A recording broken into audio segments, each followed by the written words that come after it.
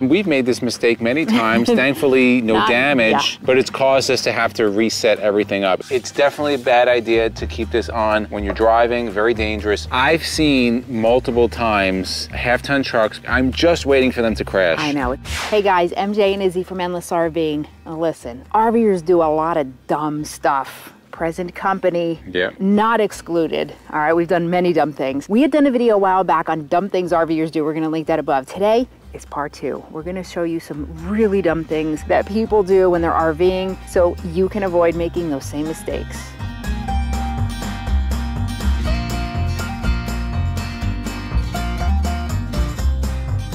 Be sure to stay to the end, guys, because our bonus tip is one that I think a lot of people miss out on. So number 1 is going to be leaving vents open during bad weather. Now, people like to use their fans if they're cooking or they're showering, whatever, and you leave the vents open. Now, if you have vent covers like we do, you'll be safe. A lot of people don't have those, so if they leave their vents open, you can really have a nice amount of moisture entering your shower RV. in your kitchen. Right. So some of these newer vents, like the Fantastic fans, and there's another brand out there, Max Air Fan, they have sensors on them. So rain sensors, feel some kind of moisture, it'll shut the vent automatically, but I wouldn't count on those. Those can fail. So like MJ said, vent covers is really probably the best way. That way, whenever that vent's open, forget it or not, it's still going to be protected if the weather changes. So the second one, and we've made this mistake many times, thankfully no damage, but it's caused us to have to reset everything up, is not checking proper clearance for slides, if so equipped. What do we mean by this? When you pull into campgrounds. Or actually deploying them, not even just not checking, but just deploying them. Deploying them without ever even looking. Yeah, that's definitely, listen, it happens. But why do we say this? Well, slides, you know, they can be pretty deep, 12 inches, some are 24 inches, depending how big of a motorhome or RV you have. It's really going to suck if you put that slide into a tree or into a utility pole or into your car. Man, that's going to be a really bad day. It's going to suck even more if you can't get it in. So this is something we always do. We never made the mistake, like I said, of like putting it into anything, but we've made mistakes that we've set up and they're like, oh damn, we don't have enough room. Once you pull in, before you level and everything else, just make sure, visually look, do I have enough room and clearance for my slides? Now, number 3 is something that we won't have to worry about in a couple years, and a lot of you don't have to worry about it, and you're lucky. But that is not winterizing early enough.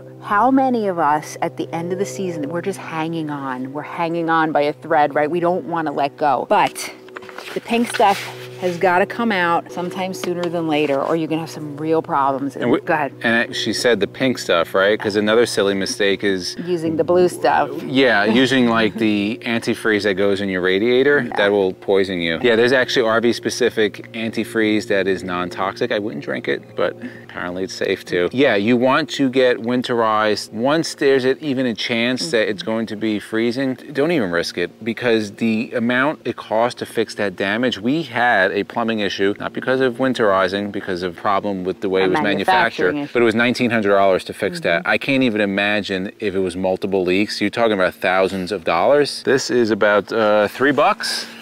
And we take about 4 or 5 of these, so you do the math. What's easier, just to deal with that or to deal with a leak? I think dealing with the antifreeze is going to be much easier. So number 4 dumb thing RVers do, and we see a lot of dummies on the road doing this, driving too fast. We can't stress. Oh my God. We'll be going like 65 or Class A's, and they're flying past us. I don't get it. I've seen multiple times half-ton trucks pulling trailers doing 80 plus miles an hour. And I go to MJ, I'm like, I'm just waiting for them to crash. I know, it's really I mean, the back of the thing's going like this, and they're just, I don't know what the rush is. Maybe the one positive note of the record high fuel cost is that people will slow down a little bit. That would be good. That way they save a little bit on fuel. But we've been on the receiving end of this. Like when I'm in the passenger seat, sometimes I do the, you know, the passenger foot brake when MJ's driving. I'm like, hon, can you just slow down a little bit? We're good. So yeah, driving really fast. You know, these things are not made for speed. They don't stop that well. They don't handle that well. So yeah, just keep it, you know, there's no rush. Number 5 has to do right here. A couple of things. Number 1, not checking that these lines, you know, periodically are good, not corroded, rodents haven't eaten them. Because if you get a leak in here, it could definitely be a problem. The second thing is, if it's equipped with propane like we are, you want to shut this off when you're driving. You want to shut this off when you leave your RV. Why do we say that? Again, especially when you're driving, if this thing is on and for some reason you have a crash or there's just a little bit of leak and this sparks out, if you don't believe me, close your grill, turn on the propane for 10 seconds, and then click the starter and watch. It's like, whoosh. Imagine what this would do. It's definitely a bad idea to keep this on when you're driving, very dangerous. Also, when you leave your RV for the same reason, you're not there, you want to come back to your RV, just shut it off. One quick thing too, people will say, well, I have to leave it on because my fridge is running on it. Just switch it to electric, right? So you don't have to have that on. Yeah, and then the follow-up, another thing that you should be doing is when you leave your RV, shut the water off, shut your water pump off. The water coming from your main spigot. Why do I say that? If you wind up having a leak or you don't notice you have a leak, right, and you're not there for an extended period of time, you may come back to a flooded RV. If you just cut that water off at the water source, it's going to be limited to what's in the lines. If you're enjoying the video so far, we invite you to hit the subscribe button below, hit the notification bell so you know when we go live, release new videos. Also, we have a Facebook group. It's private. We want you to join us. It's called Endless RVing, RVers Coming Together. And last but not least, we have a free monthly newsletter. The link to sign up will be in the description below. Number 6 is a really dumb thing. Please don't do this. When you leave or at night, make sure you bring your awning in. How many awnings have been damaged because an unexpected storm or wind comes in and people aren't there to bring their awnings in? Yes, a lot of these awnings are equipped with wind sensors, but sometimes that may not work. Again, like that rain sensor on the vent, I would not put my trust in that because these things are really expensive. They would be thousands of dollars to replace. So yeah, bring it in. If there's gonna be high winds at night, you're gonna sleep, bring it in. If you're gonna be out, bring it in. So number 7, and a lot of people do this, I think usually beginners. We're on an off weekend right now, so we're not camping at this minute, so we're not hooked up, but people leave their black tank open. And I'll see people ask this in groups too. This is not good because the black tank needs water. Okay, when you're dumping things in there, you need that water to keep things, to help with odors and things like that. So if you're constantly just letting it open and go into the ground, there's nothing there to help with odors. Well, because go ahead, I could tell you want to say something. Yeah, not only the odors, in order for it to function properly, just imagine you have hard material, you know, dry material. Sticking. It sticks to the walls and it will eventually build up. It will ruin your black tank. So, and it's going to mess up your whole sensor readings and all of that. So you always want at least 1/3 of that black tank with fluid. When we dump, I come back, 5-gallon bucket. I throw at least that because we have a 45-gallon black water. So I know 5 gallons, you know, we have a good amount in there. Throw a chemical in there all the time. We always have fluid in there. Even in the winter, I put fluid in there and then I put antifreeze in there so it doesn't freeze. You don't want that to happen. So black tank is always closed until you're ready to dump, 2/3 or full. Then you dump it and then put water back in. All right, the next one is a really important one. So I'm gonna ask MJ, as an RV inspector, what is probably the biggest thing you're looking for when you inspect an RV? It's moisture, damage from moisture. And where is the biggest entry point for that? Right above you in the roof. And it's crazy because this is one of the simplest places where you could avoid that. It's really not that complicated up on the roof. You have your roof material and then wherever it joins or there's a cutout, there's going to be some kind of sealant. So you want to go up there pretty regularly, once a month or so. Check your seals. Check the roof material, that there's no rips, tears, cracks in it. If there is, address it because the water doesn't care. It's going to get into your RV. It's going to cost you a lot of money to repair it. Whereas a couple of tubes of Dicor, I think we go through like 5 or 6 tubes of Dicor a year.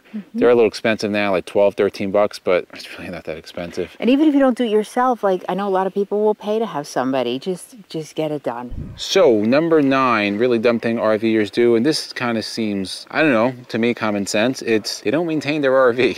Yeah, lack of maintenance, it's neglect. But a lot of that goes hand in hand with not maintaining your vehicle, and you know, some people just don't do it. They don't either know how to do it, or they don't know they should do it, or they can't do it, but then pay somebody to do it. Why do we say this? RVs are really expensive, not only to own, they're expensive to repair, and they take a lot of time to repair. So what are we talking about? Just a couple simple things, like if you have a towable, checking the grease in the bearings of your axles. If you have motorized, the motor oil, the fluids, the generator oil. Are things working? The routine maintenance you should be going through. Your propane lines, like I just said before. And keep track of them too. It's hard to remember. When did I change the oil last? Like we keep track of everything. If you keep label maker. Or a little notebook, or on your note section of your phone. Just keep track so you know when it's due for certain things. I keep receipts of all the maintenance we have done. Why do I do this? Not because I want to know, because I know what we've done here. It's for resale value, right? So whoever buys this RV, they know it's been maintained, because I have receipts for everything, including the oil changes. When I change my own oil, but when I buy the oil and the filters, I keep the receipt for it. It shows, oh, this guy changed the oil 20 times in the past, whatever. OCD comes in handy. Yeah, so really important. It's going to keep the value of your RV, but it's also going to hopefully give you a better experience, because you're not going to break down. It's going to keep you on the road longer. So what's the bonus tip? It is, and I think a lot of people do this, and we really wouldn't recommend, is RVing without